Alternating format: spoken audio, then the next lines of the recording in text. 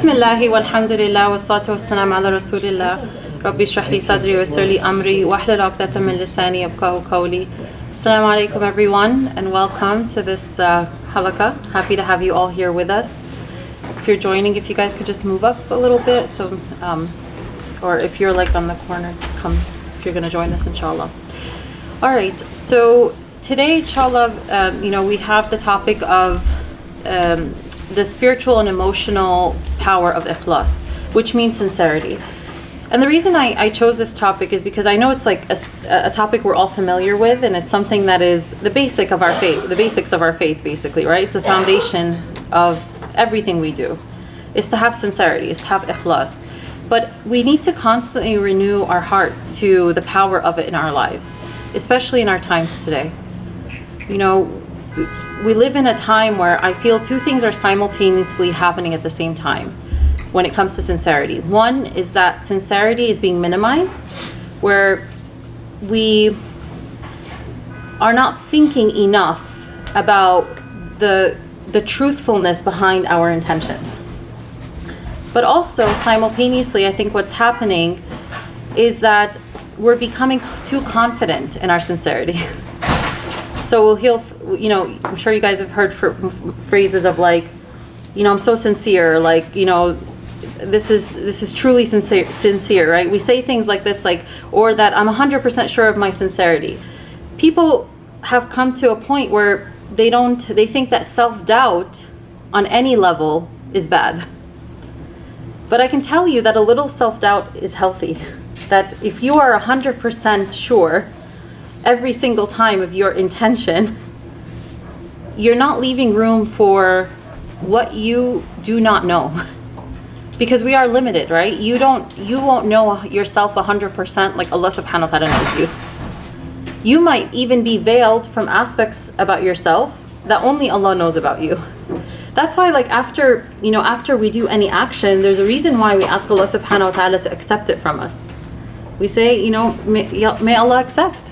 We say this after Ramadan. We say this after, when we pray in Jama'ah. We say taqabbal Allah, right? We tell the person next to us, may Allah accept. And we ask Allah subhanahu wa ta'ala to accept it from us, to accept all our acts of worship. Why do we do that? Because we're not 100% sure of what was 100% sincere for Allah subhanahu wa ta'ala. And sincerity is the foundation of our faith. And so Imam al-Ghazali rahimahullah, he says, all people shall perish save the knowing, and all the knowing shall perish save those who act, and all those who act shall perish except the sincere. Okay, so the first level is what? Those who have knowledge. But then he takes it up to another level. Then all the knowing, now even those who have knowledge shall perish save those who act, meaning who act upon their knowledge. But then how about those who act?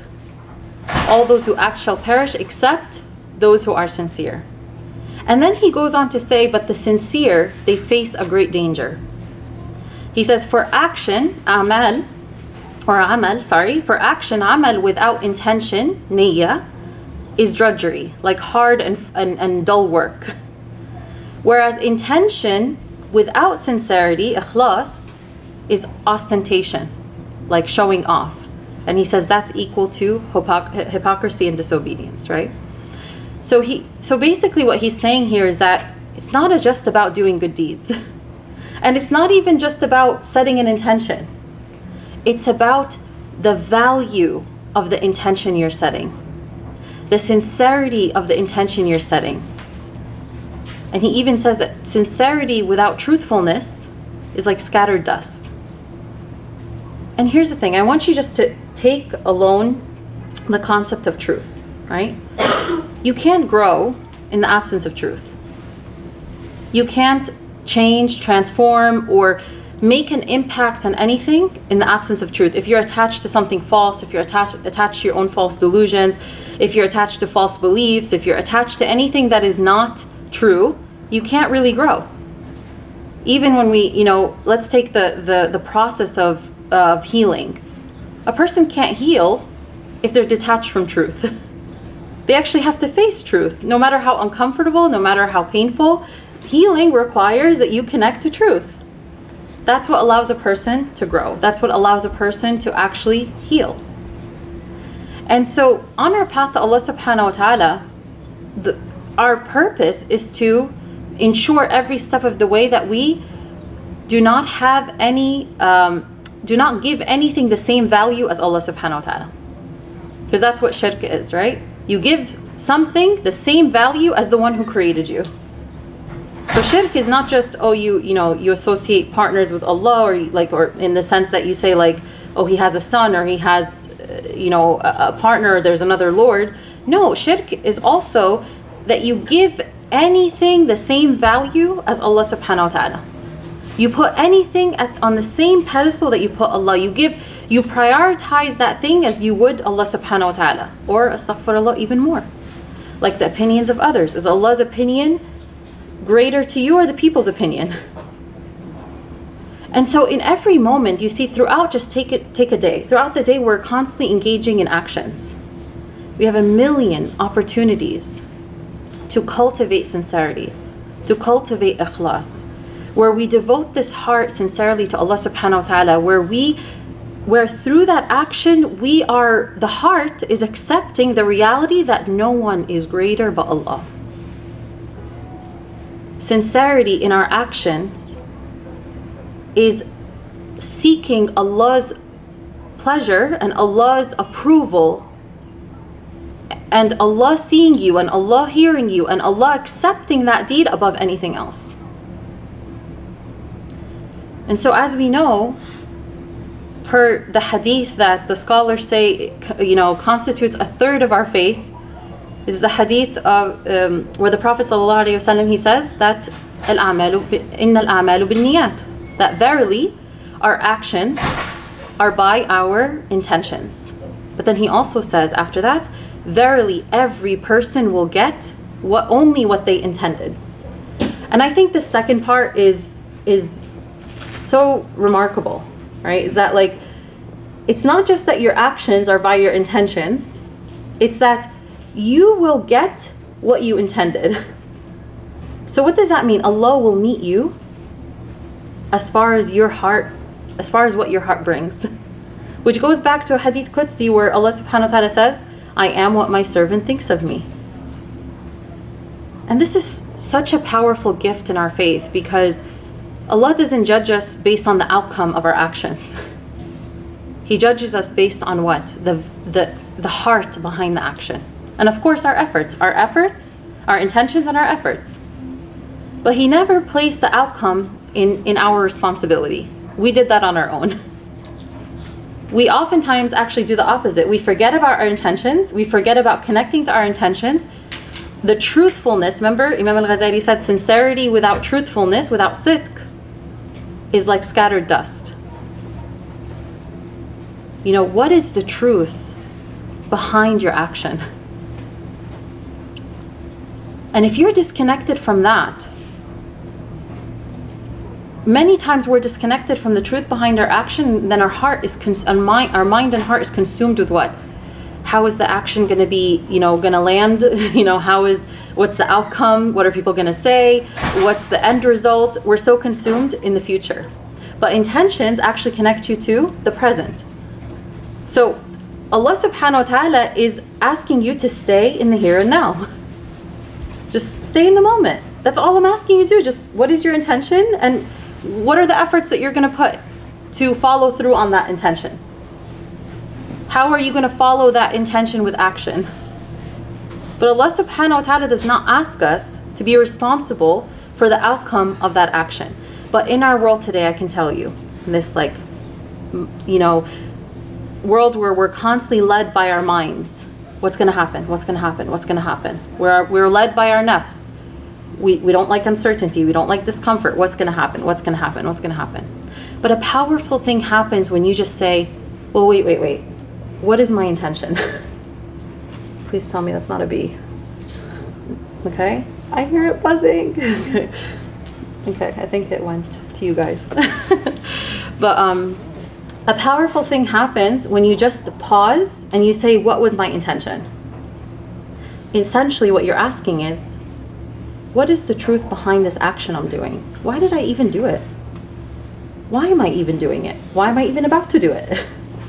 What is the value? What am I seeking here? You know, when you take time to pause and ask yourself these questions, you take back your power that you put outside of you to determine how you feel. So let's say, like, you know, you want to do a nice thing for someone and you're worried about how they're going to react, or you're hoping they give you this certain reaction. And you're thinking, well, what if they don't give me that reaction? Or what if they respond negatively? Or what if they don't, you know, show gratitude? What if they don't appreciate me? What if, you know, you start like spiraling. And then you pause and you say, wait, why am I even doing this? Like, hold on. Assess your sidq. What is the truth behind why I'm even doing this nice thing for my friend or for my loved one or for my family?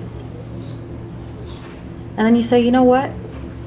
Maybe I'm doing it so they can say, oh, this and this and this, you know? Or maybe I'm doing it so they can maybe return something. Maybe you're looking for them to do something for you, right? And then you realize, you know what? My intentions are not in the right place. Then maybe I'm not doing it just for the sake of Allah subhanahu wa ta'ala and Him seeing me do something good for His creation. Because then when you do that, what happens is that you're not waiting for the people, you're waiting for Allah. And Allah is always, you know, never fails in His promise. What happens is you're setting your heart up to receive from the one who has an infinite supply of what you need, not the people who are limited and their hands have nothing to offer you. You take back your power and you actually do feel like, okay, I'm connecting now to what I'm actually in control of. Because that's what happens when you start thinking about all the outcomes, is you feel powerless. You're at the mercy of all the possibilities that could happen. You know, and it's the same thing with whether you're applying. You know, I know a lot of you are, you know, graduating or have graduated. You know, you're applying to certain things and you don't know, you know, what's going to happen. Okay, connect. Okay, what is in my control? Okay, my sincerity. Why am I applying to this place? What am I seeking? And is that thing that you are seeking even tied to Allah subhanahu wa ta'ala? Because that's what the intention setting is. Many people will often say, like, what does it mean to set an intention for the sake of Allah? Right? It means that before you do this action, you are looking for how the one you claimed as your highest value is going to be pleased with this action. How He is a priority through this action. I mean, how through this action you are prioritizing Him. So you're asking yourself questions like, how is what I'm doing pleasing to Allah subhanahu wa ta'ala? How is this place that I'm applying to, this action I'm about to do, how is it in service of my Creator? Because you cannot have two lords. Just as you can't have two leaders of any, can you have two leaders of a country? They'd be like, what's going on? Right? You have to, you know, you always, whenever there's two leaders, there's always chaos. And the heart can only have one Rabb, one Lord. You know, I always remember when I was young, I asked my mother one time, I said, you know, is music haram? I remember asking her this, like, is music haram? You know, you hear like different opinions, and I heard that, you know, music is haram. And my mom, she could have said, yeah, music is haram, stay away from it, right? But she said something very powerful that always stuck with me. And she said, Marwa, you only have one heart. You either spend it remembering Allah, or you fill it with Allah, or you fill it with music, right? And so she's not necessarily saying don't listen, but what she did was she made me aware of the choice that I have to care for my heart. It's not necessarily about in that moment is, sometimes we fixate, is it halal or haram, right? Sometimes we fixate on things that we're not sure of. Is it halal or haram? But we don't ask ourselves questions like, is it good for my heart? And you know, I would notice, subhanAllah, when I would spend a lot of time when I was young listening to music, I'll get to a point where I feel like, oh my God, like I just feel like constricted.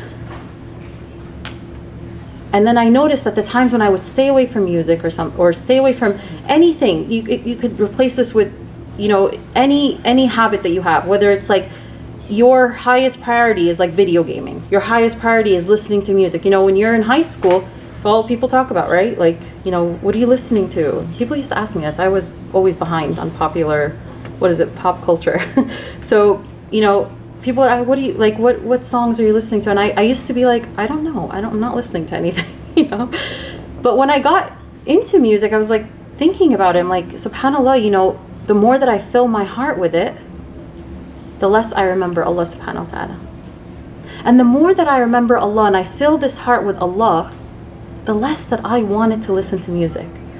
So it wasn't necessarily haram halal, right? That I could be, right, identifying. That's not, I mean, that's not the discussion right now. I'm not a scholar of fiqh, right? So I'm not here to give rulings.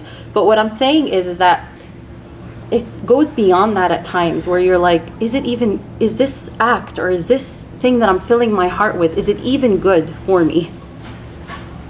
Is it going to bring me closer to Allah subhanahu wa ta'ala? You know? And so when my mother told me this, I was more thinking of, you know, how to take care of my heart in that moment, and think, okay, well, I have a heart to take care of, and I have a heart that is designed to seek Allah subhanahu wa ta'ala. And that's what that's what Ikhlas is that you're devoted, you're high. What is devotion? And I've spoken about this before, that devotion or worship, they're synonymous, right? It's what you make your highest value. And so a lot of times, you know, when someone says they're devoted to someone, you know, it means what? They're giving everything to that person. And so devotion to Allah subhanahu wa ta'ala is that He is your highest priority in everything that you're doing. And that you're seeking from Him the most, more than you're seeking from anyone else. And so part of our faith, and this is in the Quran, Allah subhanahu wa ta'ala says, it is we who sent down the scripture to you with the truth. So worship Allah with your total devotion. Total, complete. True devotion is due to Allah alone. Many verses that speak about devotion. Prophet Muhammad sallallahu alaihi wasallam, he said, O people, make your deeds sincere for Allah Almighty. Verily, Allah does not accept any deed unless it's done sincerely for Him. Do not say, this is for the sake of Allah and this is for the sake of my relatives. Verily, it was done for your relatives and none of it was for Allah. And do not say, this is for the sake of Allah and for your sake. Verily, it was done for their sake and none of it was for Allah. And so this is sometimes a little hard to understand or heavy to understand, because we're like, well, aren't we not allowed to do good things for people we love? No, of course you do good things for the people you love, but as you are doing it, who is your greatest priority? Who is your heart directed towards as you're doing that action? Who are you seeking? Who do you want to receive from? Whose reward are you longing for? And which world is your priority? Is it your final home, or is it this temporary world? Sincerity has a lot to do with our remembrance of the akhirah. And without that remembrance, without our remembrance of the hereafter, we actually become less sincere. And Allah subhanahu wa ta'ala tells us in the Quran, remember our servants Ibrahim, Ishaq, and Yaqub, all men of strength and vision. We caused them to be devoted to us through their sincere remembrance of the final home. With us they will be among the elect, the truly good. The part here is that we caused them to be devoted to us through their sincere remembrance of the final home. The eye of their heart is on where their soul belongs. And that's what increases our sincerity. If all we see is this world, then the people's opinions, the people's judgments, the people's reactions, the people's lack of appreciation, the people not seeing us, not making us feel heard, not making us feel, whatever, right? Like whatever we are seeking from the people, it's going to be so much more exacerbated. Whatever you don't get in this world is going to be so much more exacerbated. You know, my teacher used to always say that Ikhlas is hard, sincerity is hard, because the nafs does not get a share. And it's true. We live in a world where we think we can do two things and be like, we can feed the nafs and the heart and be sincere. Like, for example, and this is happening because of social media, right? Doing a good deed, giving charity to a homeless person, I'm gonna post about it. But it's for a good deed, because, you know, it's gonna encourage you, find ways to justify how you could satisfy your nafs and your heart at the same time, but it won't work. Sincerity doesn't work that way. So remember this, ikhlas, sincerity is hard because the nafs does not get a share. The nafs is like, what about me? What about my self-importance? What about me be recognized for what I'm doing? What about this? What about that? You know? And then you're like, no, shh. I always use the sh sound when we're talking about like our nafs, because you do have to shush it. You do. You have to say, shh, I'm not listening to you right now. Yes, yes, I know you want self-importance. Shh. Yes, yes, but just post about it. It'll be okay. You know, we're going to encourage so many people to go to this homeless person and give, or go. Shh. I want my deed to be accepted by Allah subhanahu wa ta'ala alone. And so this is the battle we're always in, is that the nafs always wants a share of our action. And you're always saying, no, I want my heart to have the full share. I want it to be sincerely for God. And the best way we can do that is to engage in actions that only you and Allah subhanahu wa ta'ala know about, which is something we need to do so much more of in our world, especially in this oversharing world we're in. Are more of your good deeds only known by you and Allah? Of course, there's benefit to, you know, sharing good deeds at times. You know, even when it comes to charity, there's benefit in we know that the Sahaba used to give charity in private, but also publicly. But are more of your good deeds, is your priority more that only Allah sees you? Because no matter how strong you are, like in faith, even those moments when you are like being, even if you, let's say you have the right intention, the nafs can get the best of us. We're human, you know? And so even then we have to, okay, let me make up for this, like, because we don't know, is it accepted or not? We ask Allah subhanahu wa ta'ala, may Allah accept it. But let me engage in more actions that only Allah subhanahu wa ta'ala knows about. You know, one of the fastest ways to increase ikhlas and to feel like a boost of iman, if you're ever feeling like, you know, you feel heavy-hearted, or you feel like you just start to feel like you're far away from Allah subhanahu wa ta'ala, one of the fastest ways to get an iman boost is to go do an action that only you and Allah know about. Like, go help someone, don't tell anyone. Don't even tell your mom, I'm going there to, even if it's like innocent, I'm going there to help someone. Don't even say it. You know, or like, don't, just do something that you can only keep between you and Allah subhanahu wa ta'ala, and watch what it does for your heart.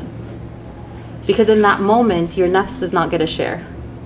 The heart can be full.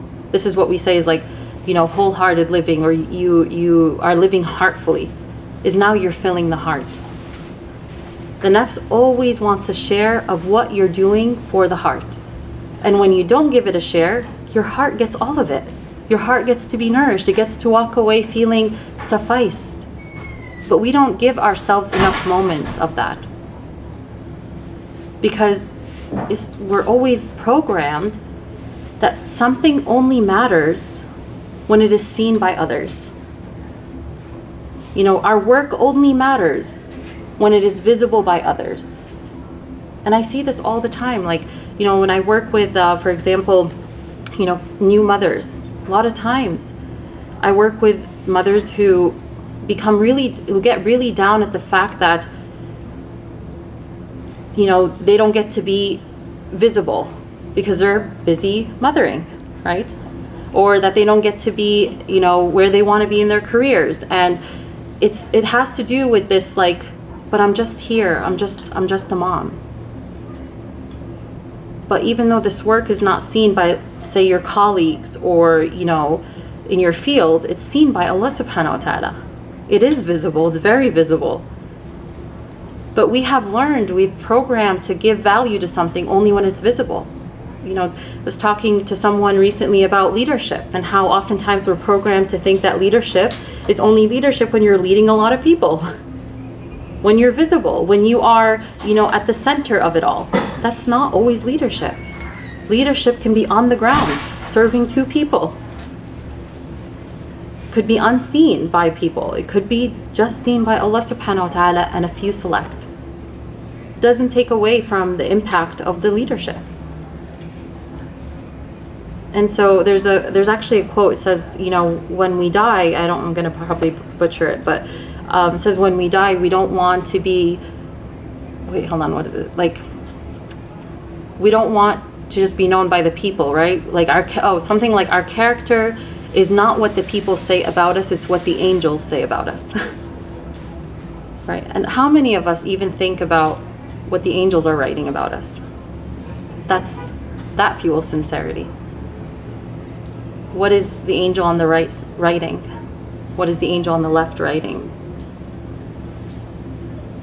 You know, many times we really we forget all the things that are happening in the ghaib, in the unseen. Like, you know, Allah subhanahu wa ta'ala being present with us. Allah is al-hayyul qayyum, right? He's the ever-living, self-sustaining. He's always with us. As-sami'u al-basir, the all-hearing, the all-seeing. You know, as human beings, one of our innate needs is to be seen and heard. It's not a coincidence that Allah subhanahu wa ta'ala always tells us that He is as-sami'u al-basir. So we always feel heard and seen, because that's a psychological need. But if we live without trying to cultivate sincerity, without taking time to assess what is the truthfulness, what is the sidq behind our actions, what is the sidq behind our sincerity. Remember, as Imam Ghazali rahimahullah, he said that intention can't be, he even says intention is the spirit of the action. But you can't, intention still requires sincerity, and sincerity requires truthfulness, sidq. Are you truthful with yourself? Are you truthful about the why you are doing something? And you know the best way to know, you know, oftentimes through trial and error what your intentions are, how you react when you don't get the outcome that you wanted. You know, and sometimes Allah subhanahu wa ta'ala puts us through those experiences where we're like, oh, okay, I'm upset because my intentions were not sincere. I told myself that I was doing it for Allah, but you know what? This shows me, my reaction is showing me that I wasn't doing it for Allah subhanahu wa ta'ala. So we also want to meet Allah subhanahu wa ta'ala with actions that have value in the world that is permanent, that is eternal. And that's one of the greatest ways to fuel our connection to Ikhlas and our connection to sincerity. Is what if I meet, and ask ourselves, we should ask ourselves this question, what if I meet Allah subhanahu wa ta'ala and I say, I did this, Ya Allah, for you, or I did this and I did this, and He says, no, you didn't do it for me. So that's the spiritual realm. How does lack of sincerity impact us on a mental and emotional level? It creates inner conflict. Remember how I said you can't have 2 leaders? Why? Because there would be chaos. You can't have 2 highest values within your heart. You can't claim Allah is your highest value and then, you know, intend for two things. That's what creates inner conflict. It's this tug of war. You're like, okay, I wanna serve Allah, but I also want my nafs to get a share. I want to feel good. I want to feel important. I want to feel whatever it is that the nafs is seeking at the time. So what happens is, for a lot of people, is that they're not at peace. And notice this within yourself. You are most at peace when you are 100% sure that your intentions, not 100%, but you're devoted. I know, right? I said don't be 100%. But when you are devoted to Allah subhanahu wa ta'ala, when you're like, your priority is to Allah subhanahu wa ta'ala. And at the end, of course, you know, the reason why, you know, you guys are smiling, so I said before, we should never be 100% sure of our sincerity, but we ask Allah to accept it, right? And that's how we kind of check ourselves at the end. May Allah accept it. Ya Allah, if there's any shortcomings in this action, please forgive me for it. But you are most at peace when you do something seeking from Allah alone, because it protects you. Allah is not in need of sincere actions, right? Allah does not need our acts of worship. But it serves you, because when you do something devoted to Allah subhanahu wa ta'ala alone, you know how much decluttering happens when you do that? You have literally disconnected yourself from the future. You're in the moment. You're like, my intention is for Allah subhanahu wa ta'ala, He's going to take care of the rest.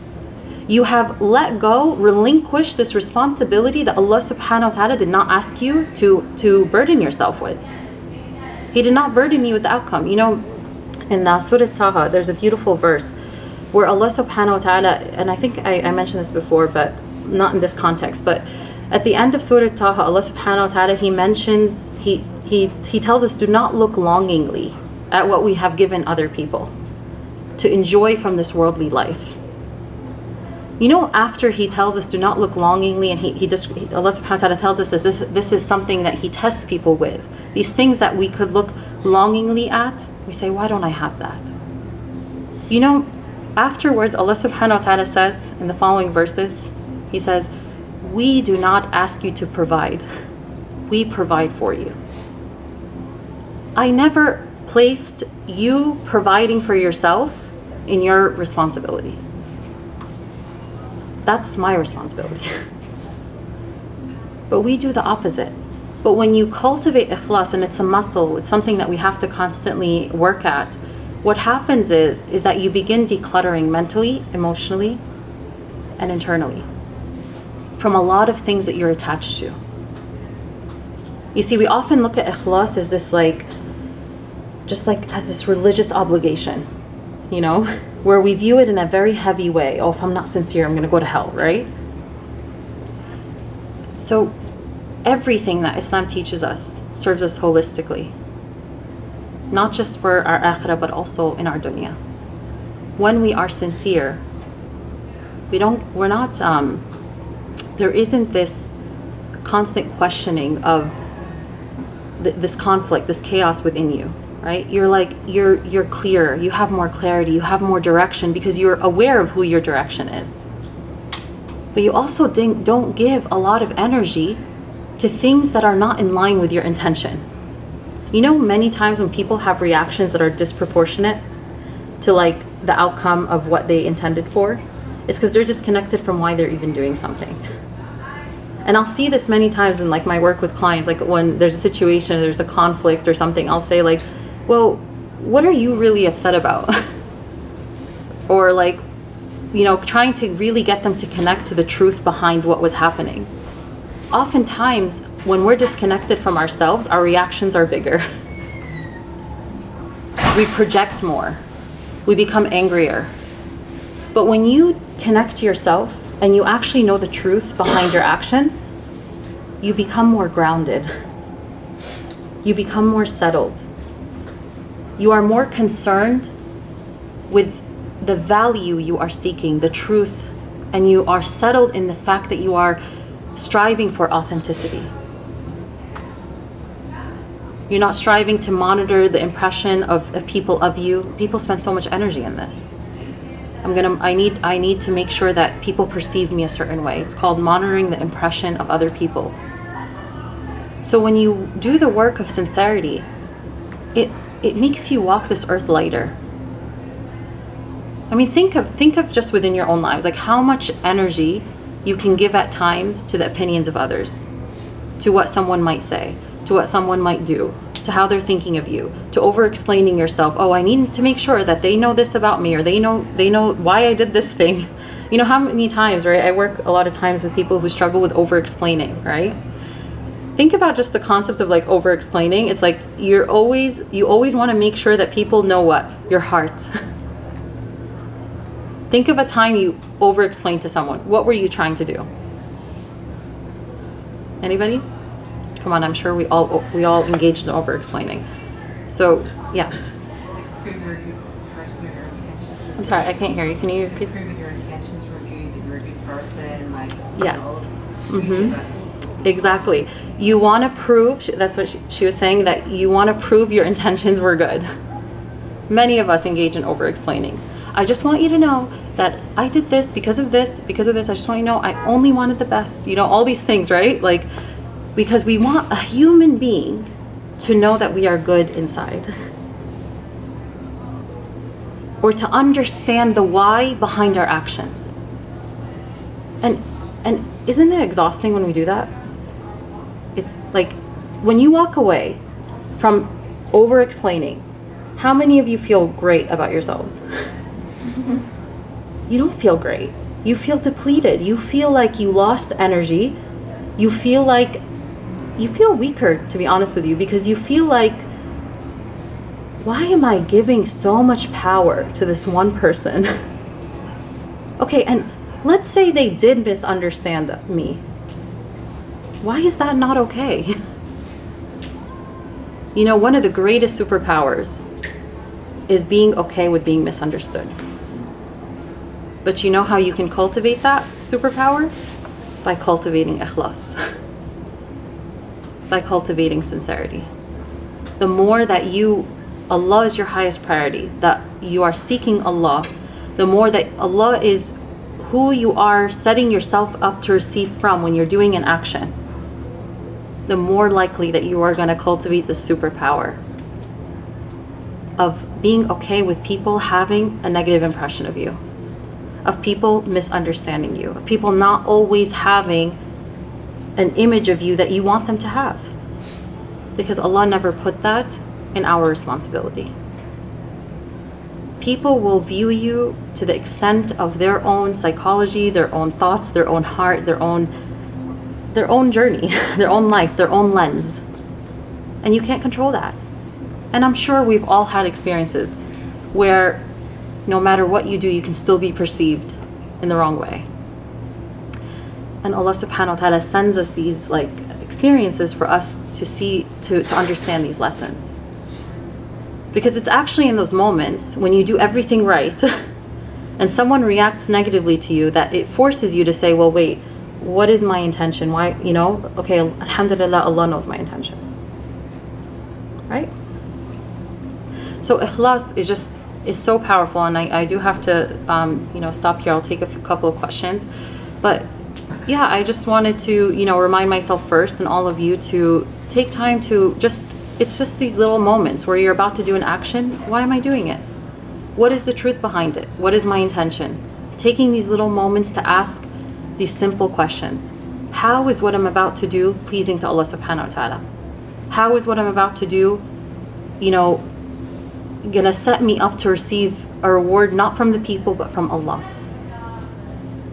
And the more you do it, the more you feel empowered to do it again, because you'll see how the heart reacts so positively to ikhlas. Okay, I'll take a couple of questions and then we'll, yes? You mentioned there's certain apps that we share, but there's always this question, if I share, it would encourage other people to do it too. Oh, about the posting thing? Yeah, posting, or yeah, you know, you're doing something or you're sharing something, or an experience you had, or even a religious experience you had, and you're sharing it, yeah, so that it could help other people. But how do you check that if that is what you're doing, or if it's actually you just want people to know? Yeah. You know, how do you check yourself? Yeah. Again, I'm not saying to never like share something good that you're doing, but what I'm saying is that more of our good deeds should be done with only Allah knowing, because that's what keeps us in check.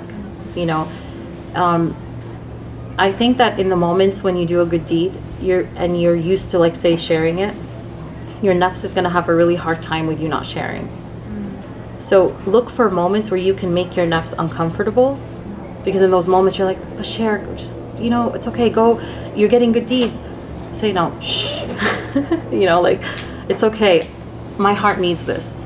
And that's what we need. We need to create more moments where our heart gets a full share of the deed, but we're always letting the nafs rob us, you know, and we suffer from that, because then we don't get nourished by our actions. Like good actions, by the way, like good deeds, like charity, giving from our money, giving from our time, giving from our wealth, being good to people, smiling, all of these things, like anything good that you do, you know, does Allah get anything from it? He doesn't. So how does it serves us, it nourishes us, where the heart is designed to respond positively to good deeds because it nourishes us. So imagine if every time you're like telling the heart, no, I'm not going to give you all of it, I'm going to go give my nafs, you're going to walk around emptier, not as nourished. And this is what's happening. You know, we live in a world where we go outward a lot, and going inward is discouraged. So if you're always going outward, and trust me, like, trial and error. Do a good deed, tell no one about it. You're going to want to do more of that. Do a good deed, tell people about it. Check in with your heart, see how you feel.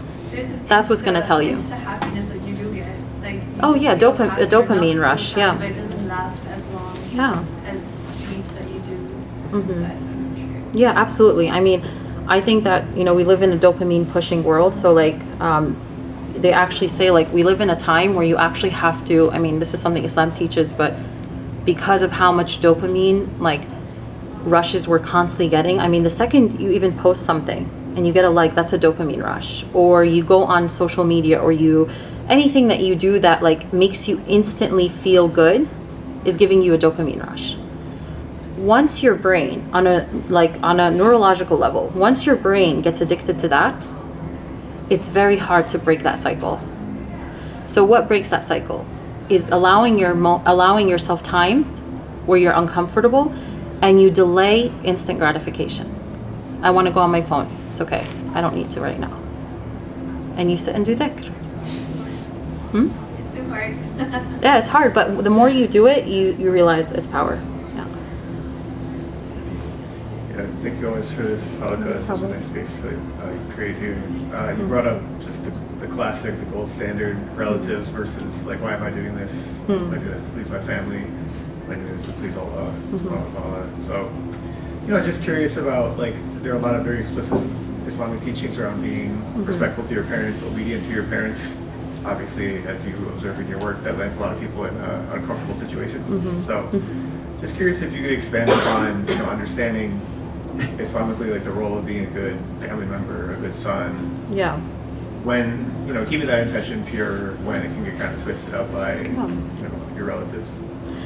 Yeah, well, you know, parents in the Arabic language, we call them Rabb al-Bayt, right? But they're not Rabb al-Alameen. And that's the thing, our parents, they're not our Allah subhanahu wa ta'ala. And so this is actually like, you know, something we have to keep in mind, that pleasing them is not to give them the same value that we give to Allah subhanahu wa ta'ala, right? Obviously.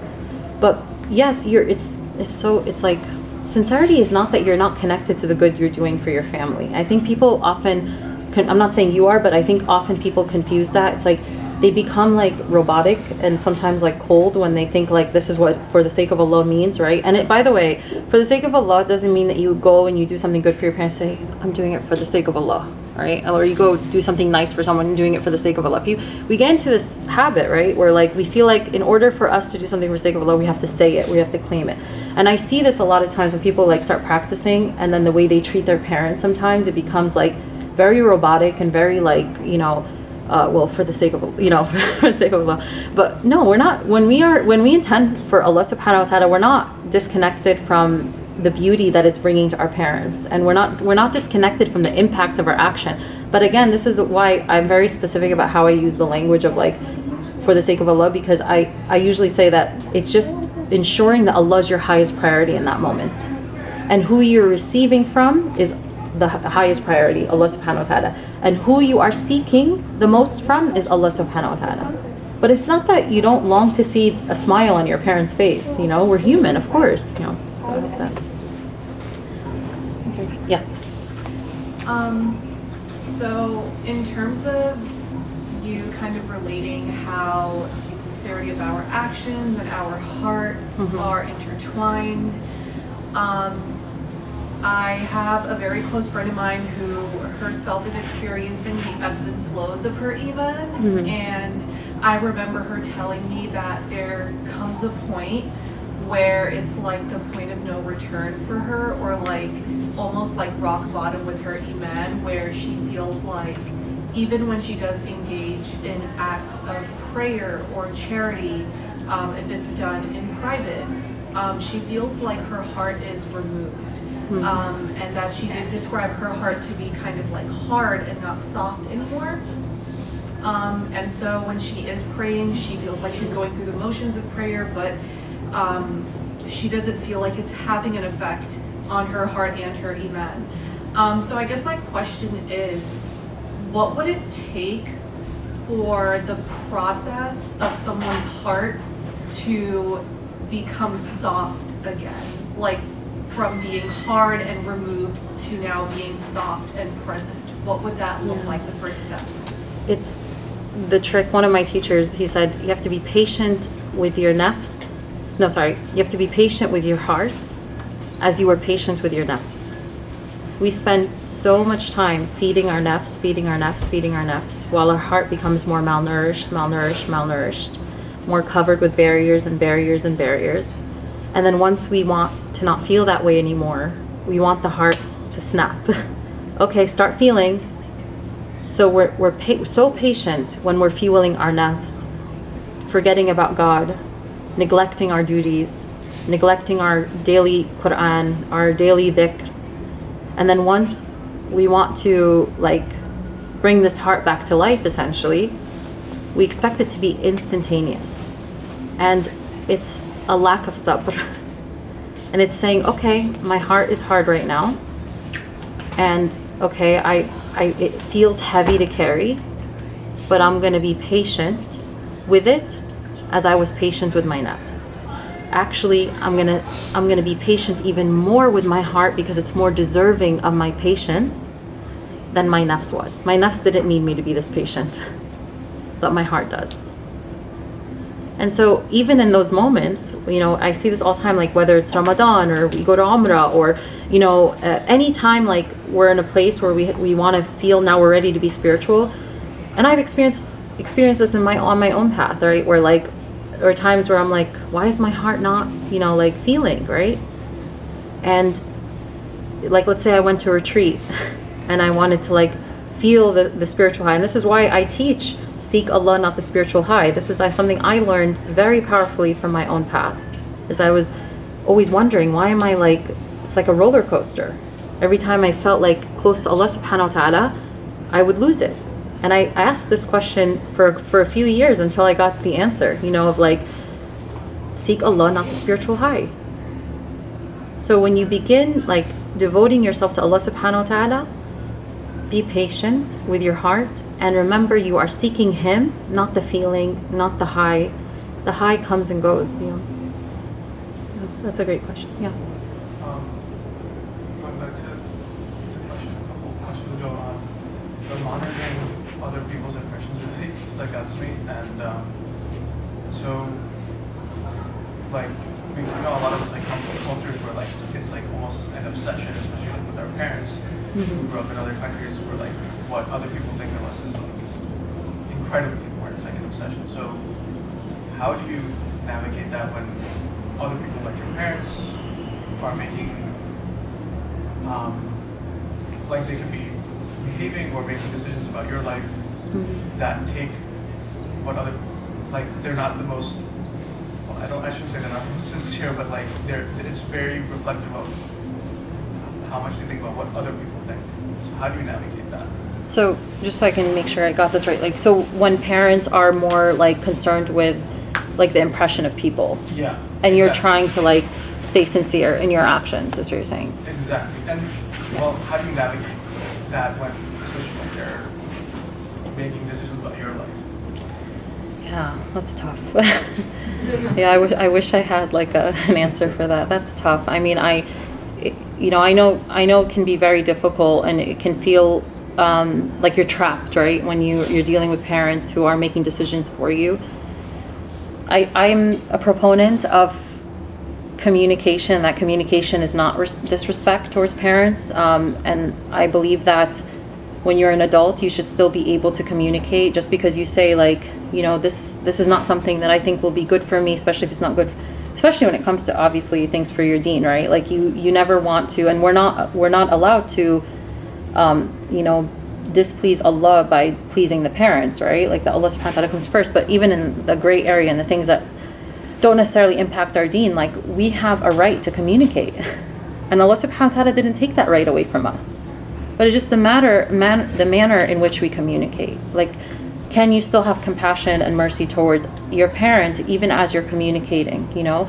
And can you try to understand their perspective but still stay firm and true to your values and what you're trying to cultivate? Because a lot of times parents are coming from a cultural lens and sometimes could be coming from a toxic lens as well, you know, that isn't necessarily aligned with what is best for you in the dunya or the akhirah, you know. So it is hard. I'm not claiming to have an easy solution, but I think that, you know, especially when I think many times when people grow up with parents like this, they actually struggle with like not being able to put boundaries and not being able to communicate. So speaking to a counselor that can help you build those skills is really powerful, because sometimes we enmesh like, oh, if I disagree or if I communicate, oh, that means I'm a bad Muslim. Like unlearning these false beliefs are so important, and many people are guided by them. So then when they speak up for themselves, even if they spoke in a respectful manner, guess what happens? So much shame. So much shame. I'm a bad Muslim, I'm this, and that shame cripples people. And I'm not talking about the healthy kind of shame in front of Allah subhanahu wa ta'ala. As I always say, you know, you could take anything. With Allah, it's a beautiful thing. With the people, it can be really harmful. Shame, for example. In front of Allah, shame is a beautiful thing. Like you having that humility in front of Him. But shame with the people can be very toxic. I teach codependency, for example. I tell my students, codependency with Allah is beautiful. Be codependent with Allah, you know. But codependency with the people can be harmful. It can create a lot of struggle for you. But yeah, I think anyone in this room is struggling with, like, you know, speaking to parents or navigating boundaries. That's a skill that many of us, especially if we grew up around like Middle Eastern parents or Asian parents or parents from a different culture, weren't raised in the same culture as ours. Even just talking about filtering that, what is okay with like Islam and what is something that I can work on, you know, emotionally and communication wise, you know, and being able to cultivate that as well. Okay. All right. Oh yes. Well, okay. Do we have time for one more? Or okay, one more question. So how would you go about selecting, like, it sounds really mechanical, but like you have multiple different actions that are sincere and that they can be done for God's sake, but how do you prioritize them, I guess? Multiple actions or multiple intentions for one action? Multiple actions that you try to make all these different like you can see them as being sincere, but you can't do them all. Like you can only do one or the other. Oh, okay. So it's a matter of just figuring out which to choose. Like both can be good for in front of Allah subhanahu wa ta'ala. I mean, that comes to a matter of figuring out what is the most in service of you and your relationship with Allah subhanahu wa ta'ala. So in that case, you're trying to figure out what is the best choice, and that's where istikhara comes in, right? Is that you're still, even when you're confused about which action to take, even though both actions can be rooted in Allah subhanahu wa ta'ala and for Allah subhanahu wa ta'ala, you're doing istikhara because you're saying, I don't know what's best for me. Help me decide which action is best. And that's where istikhara, because it's right, it's true. You can have two actions that are both good for the sake of Allah, beautiful, but you just don't know which one, right? So I think that's an istikhara is like the guidance prayer. So it's where we pray like 2 rakahs. For those who don't know, pray 2 rakahs and then you say the istikhara dua. If you look up istikhara, it'll give you like explanation for it. Yeah. Okay, we'll stop here. Allahumma salli ala Sayyidina Muhammad wa ala alihi wa ashabihi ajma'in. Assalamu alaikum wa rahmatullahi wa barakatuh. Thank you, everyone.